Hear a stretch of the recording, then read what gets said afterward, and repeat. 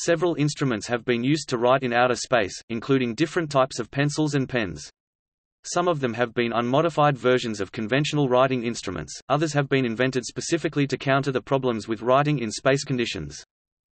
A common urban legend states that, faced with the fact that ballpoint pens would not write in zero gravity, NASA spent a large amount of money to develop a pen that would write in the conditions experienced during spaceflight, the result purportedly being the Fisher Space Pen, while the Soviet Union took the simpler and cheaper route of just using pencils. The Fisher Space Pen was developed independently by a private organization in the 1960s. Today, when practically all writing in space intended for permanent record, e.g., logs, details and results of scientific experiments, is electronic, the discussion of writing instruments in space is somewhat academic. Hard copy is produced infrequently. The laptops used as of 2012, IBM, Lenovo ThinkPads need customization for space use, such as radiation, heat and fire resistance.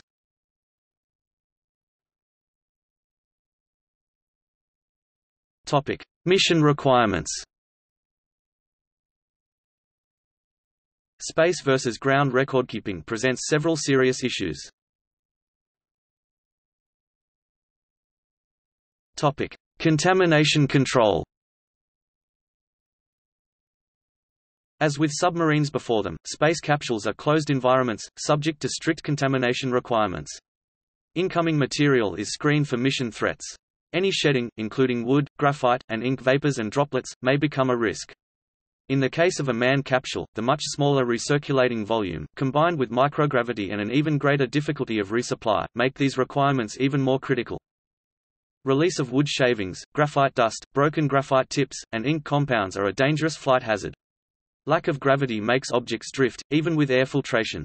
Any conductive material is a threat to electronics, including the electromechanical switches in use during early manned space programs. Non-conductive particles may also hamper switch contacts, such as normally open and rotary mechanisms. Drifting particles are a threat to the eyes and to a lesser extent an inhalation threat, which may risk execution of a critical procedure. Personnel may don protective gear, but both ground and flight crews are more comfortable and more productive in shirt sleeves. Paul C. Fisher of Fisher Pen Company recounts that pencils were too dangerous to use in space. Even before the Apollo 1 fire, the CM crew cabin was reviewed for hazardous materials such as paper, Velcro, and even low-temperature plastics. A directive was issued but poorly enforced. When combined with high oxygen content, the Apollo 1 cabin burned within seconds, killing all 3 crew members. Cosmonaut Anatoly Solovyev flew with space pens starting in the 80s and states, "Pencil-lead brakes and is not good in space capsule, very dangerous to have metal lead particles in zero gravity."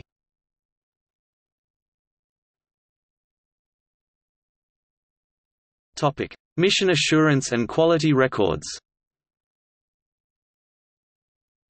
Strict documentation requirements accompany anything as complex as a large-scale aerospace demonstration, let alone a manned spaceflight. Quality assurance records document individual parts, and instances of procedures, for deviances. Low production and flight rates generally result in high variance. Most spacecraft designs, to say nothing of individual spacecraft, fly so infrequently that they are considered experimental aircraft. When combined with the stringent weight drivers of orbital and deep space flight, the quality control demands are high.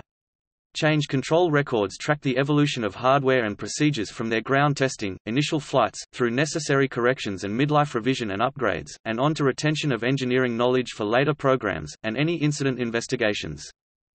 When the flight also has scientific or engineering science objectives, low-quality data may affect mission success directly. Faced with these requirements, pencils or other non-permanent recordkeeping methods are unsatisfactory. The act of taking permanent, high-integrity documentation itself deters kludges, workarounds, and go fever. The Apollo 1 investigation uncovered procedural and workmanship deficiencies in multiple areas, up to procedures on the pad.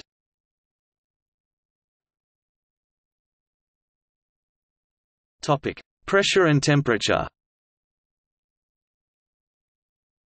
At sea level, temperature is moderated by the thick atmosphere. As air pressure falls, temperatures can swing more dramatically. Many early manned missions operated at below standard pressure, to decrease the stresses and thus, mass of their capsules. Many did not have separate airlocks, instead exposing the entire cabin to hard vacuum at times. Low pressures also exacerbate contamination issues, as substances acceptable at standard conditions may begin outgassing at lower pressures or higher temperatures.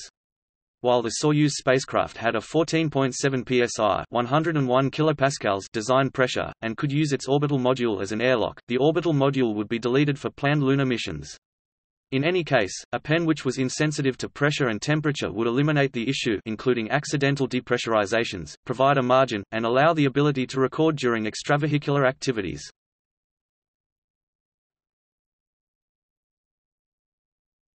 Topic: Pre-existing writing instruments.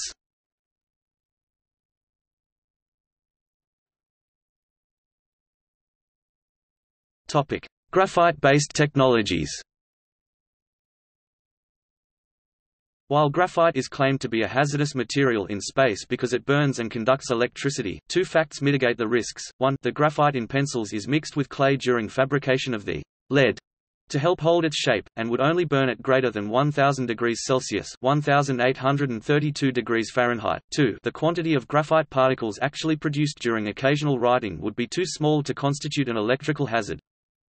The wood pencil has been used for writing by NASA and Soviet space programs from the start. It is simple with no moving parts, except for the sharpener. The mechanical pencil has been used by NASA starting in the 1960s Gemini program. It can be made to be as wide as the width of astronauts' gloves, yet maintain its light weight. There are no wooden components which might catch fire and create dust.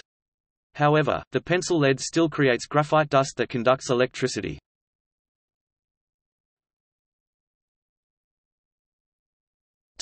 Non-graphite-based technologies. Grease pencils on plastic slates were used by the Soviet space program as an early substitute for wood pencils. It is simple with no moving parts. The paper shroud is peeled back when needed. The disadvantage is that the paper wrapper has to be disposed of. Writing done with the grease pencil is also not as durable as ink on paper. Ballpoint pens have been used by Soviet and then Russian space programs as a substitute for grease pencils, as well as NASA and ESA. The pens are cheap and use paper, which is easily available, and writing done using pen is more permanent than that done with graphite pencils and grease pencils, which makes the ballpoint pen more suitable for log books and scientific notebooks. However, the ink is indelible, and depending on composition is subject to outgassing and temperature variations. Felt-tip pens were used by NASA astronauts in the Apollo missions. However, wick-based instruments are designed around low viscosity, and thus operating temperature and pressure.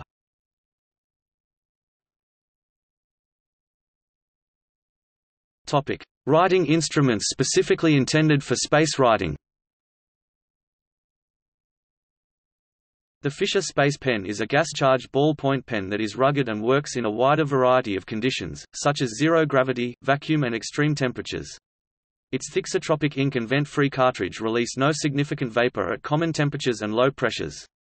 The ink is forced out by compressed nitrogen at a pressure of nearly 35 psi (240 kilopascals), and it functions at altitudes up to 12,500 feet (3,800 meters) and at temperatures from -30 to 250 degrees Fahrenheit (-35 to 120 degrees Celsius). However, it is more expensive than the aforementioned alternatives.